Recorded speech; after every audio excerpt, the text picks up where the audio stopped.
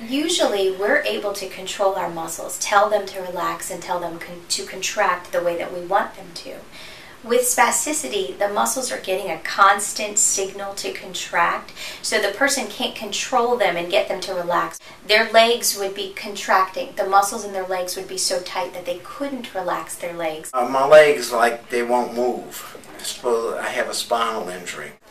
Mr. Ford had very severe spasticity. He used a walker, he was hunched over, his knees and his hips were bent, and he took very, very small steps.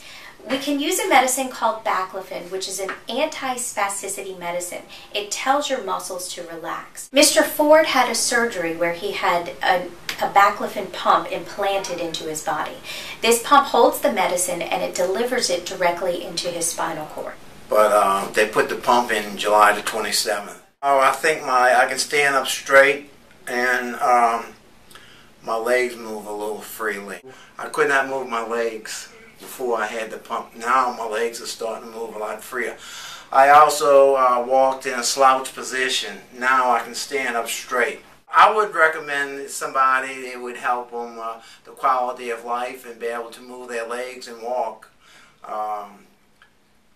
If I would have known anything like this before, maybe it would have helped me years ago.